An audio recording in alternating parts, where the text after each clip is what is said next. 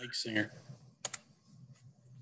Hey, Nikola, what happened in that final minute? Malone just said 6 turnovers over the final 2 minutes and 40 seconds to nearly give them the game. I mean, it was terrible. We turned the ball over a couple times. They had easy points. They made a couple tough shots. Bledsoe made over the backboard, and Ingram made a really tough shot. But, I mean, they were playing hard. The basketball gods always give a little bit of luck to the people who is playing hard. Brandon Christel.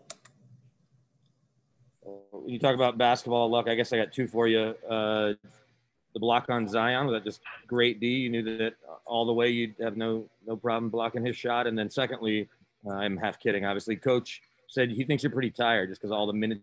Do you feel that? Is that accurate from Coach? I mean, being tired in this part of the year, I think it's normal. If someone is not tired, it's not good. I mean, something's wrong. You know, he's a superhuman, I think. But yeah, the last block, Ingram was driving to the middle. I was there to stop the drive. He passed a little like shuffle pass to Zion. He went to dunk, and I was going hard just to not let him score. You know, I was aiming for the ball, and I was going as hard as I can. Even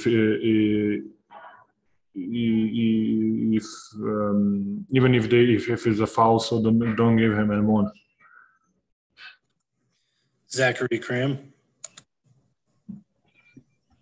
Hi, obviously you came up with that big defensive play at the end of the game tonight, but when looking in general this season, different metrics say different things about your defense. Some say you've been amazing, some say you've just been average. I'm curious if you pay any attention to these defensive numbers, and in general, how would you assess your defensive performance overall this season? I think I'm in the middle. I think I'm not a great defender. I'm not the worst defender. I think I'm. I can make a couple stops. I can say sometimes I can't. So depends. I think I'm right there in the middle. I'm just trying to get better. To be really good in both parts of the floors, both end of the floors. Court, or however you say. Leonardo Torres. Hi, Nikola. It's Leonardo Torres from Peru. Congrats on the win.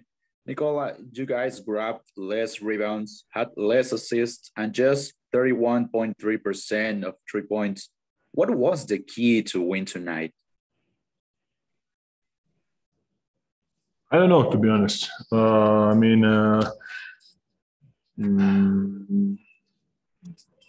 I think we had a couple of steals. We especially in the first half.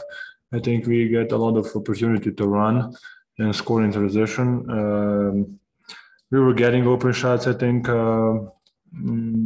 we didn't make it, but I think when we needed to score, we scored. I always say that I think in NBA is the most important when you need to score or when you need to stop, to have a stop, make a stop, you make a stop, so that's how you win the game, especially in the close game like this. It's not supposed to be close, but it's close. It was close.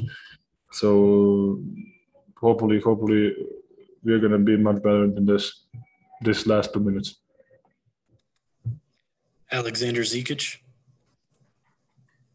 Nikola, čestitam na pobjedi, tvoja 32 poena. Evo, malo ću se i na engleskom, dosta tome priča. Kad je prva četvrtina izgledalo da igrali ste tako snažno, velika razlika, da će to biti jedna laka pobjeda skoro, ali pred sam kraj bilo je stvari neizvesno. Pa da, to bilo je baš nepotrebno neizvesno. Imali smo 6 izgubljenih lopti u zadnja 2 minuta. Ja ne znam, stvarno mislim da je to neki rekord 100%. Nismo se sporozumeli, totalno je bilo neka loša komunikacija, energija na terenu, nekako svi smo, ne znam ja šta, možda napadali jedne druge bez nekog razloga, ali dobro, najvažnije da smo pobedili. U prvom poluvremenu mislim da smo igrali baš jako dobro, kao što si rekao. U drugom poluvremenu isto do treće četvrtine, četvrto smo malo lošije počeli, gde smo napravili neku seriju 8-0 ili tako nešto, ili 10-2, mislim, isti đavo,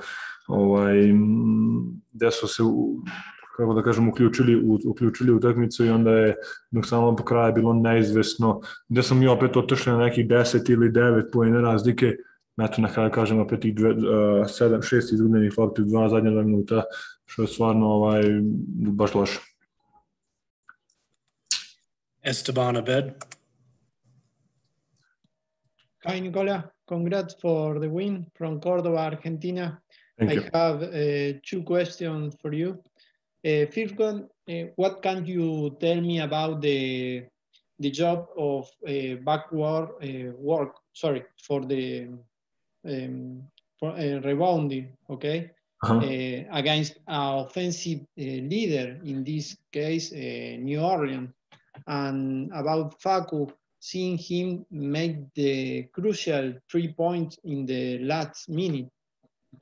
Yeah, I mean, rebounding is, I mean, they miss Steve Adams, who is, of course, like, is he the best offensive rebounder in the game? I think he's, if it's not there, he's up there. So with Zion, with Lonzo, I think just with the guys who are kind of, they can surprise you, you know. They never quit, but I think I don't know. We just needed to. They didn't have that much offensive rebounds, but sometimes we just make mistake, you know. And about Facu, yeah, he was really good. He was shooting open wide shots, and he needs to shoot it, you know. Sometimes maybe I think he thinks that he's a point guard. He needs to pass or whatever. When you open, you gotta shoot it because that's the best shot we have on the floor. I think he had one in the corner that he missed, and it was a really good shot. All right, Nicole, we got time for one more. We're going to end with Joel Rush. Mm-hmm. Hey, Nikola. After losing Jamal and Monte and Will, there was a lot of uncertainty about what might happen with you guys, but how impressed are you at how the reserve backcourt has just stepped up in their absence? I mean, we cannot think about it, to be honest. It is what it is, you know. We can just fight and hopefully to win as much games as possible. We are missing guys, of course. They're the big part of our basketball. But you know, we are waiting for them to come back. But in that time, I think players have an opportunity to play, and they're playing good. You know, hopefully we can continue to play like this. All right, that'll do it. Thank you, Nikola. My pleasure, guys, like always.